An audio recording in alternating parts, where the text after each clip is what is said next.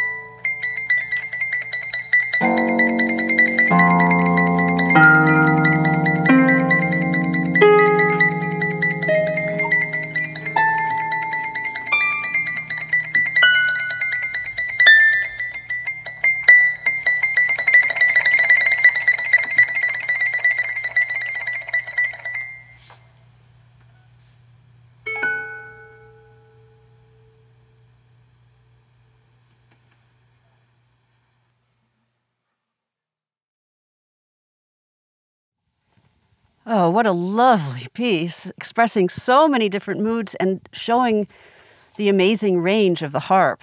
Yes, absolutely. I was going to ask you what it was like to work with the composer, and then I see that we actually have the composer right here, composer Jonathan Cziner, who happens to be your husband, right? Yes.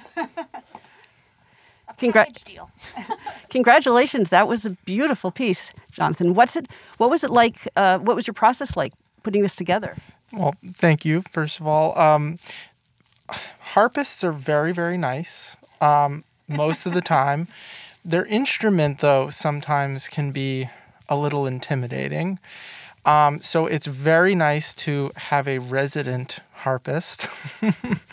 Emily's so giving and wonderful in terms of being able to ask her for all kinds of advice literally on the spot.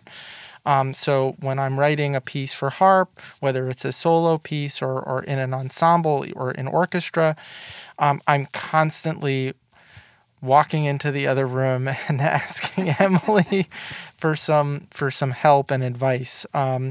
So in that respect, it's an ongoing collaboration. And even like last night, right before the premiere, I asked her to add an octave or, add something. And she said, okay, we can make it happen. So she's extremely nice in that respect. And it makes writing for this instrument so much easier in many ways. And I guess you could tell him exactly what you wanted to showcase. Yes, I think I can be a little bit difficult, having a very specific list of demands or being like, can this be made a little bit more idiomatic? But it's so much fun to work together on professional things like this. And I think John just nailed it with this piece. It's just so evocative. And there are so many different characters going through it. I love to play it. Well, it's beautiful. And the idea of you working at home on this leads us to the next piece, because the next piece is about home. But one of the ideas that you've had is a project called Groundworks. Could you tell us about that? So my recital last night focused on the nature of home and the characters that live in homes, emotional qualities or physical characteristics. But the idea for Groundworks was inspired by my return visits to Colorado, which is where I'm from. And every time I would go back for concerts, even this past weekend, I was just there for concerts, and people who are friends with my parents or know me since I was a little girl, they come to these concerts and they're so excited to see what I've been up to or to hear the music that I'm playing. And it got me thinking about how transient musicians are, how we rarely end up in the same place where we grew up. But these hometown communities that first supported us are so important. And I love new music. The harp is a pretty modern instrument, and we don't have the breadth of repertoire that, say, violins or pianos do. So I'm a big advocate of having living composers write new music for us. And so I combined those two ideas, and this commissioning project is for one composer from each state, including Puerto Rico and Washington, D.C. And composers are writing harp-centric works, either solo or for small chamber ensemble. But the pieces are premiering in the hometowns of the composer, in concerts that are curated by the composer to sort of showcase the composer's works and musical influences, but also to celebrate those hometown communities that first supported them. What a great idea. And this next piece is not part of that project, but it is about your home, so it means something to you in that way. Yes, this is the Colorado Trail by Marcel Grandjany, and I learned it because my teacher in undergrad told me it'd be so appropriate for a Colorado girl to play the Colorado Trail.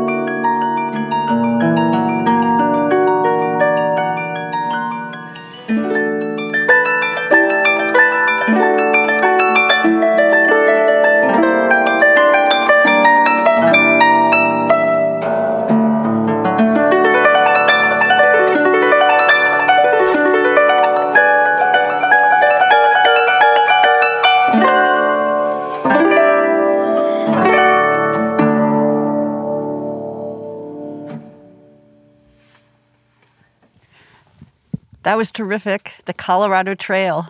Emily Levin, thank you so much for coming in and sharing your music with us. Thank you so much for having me. This has been a pleasure.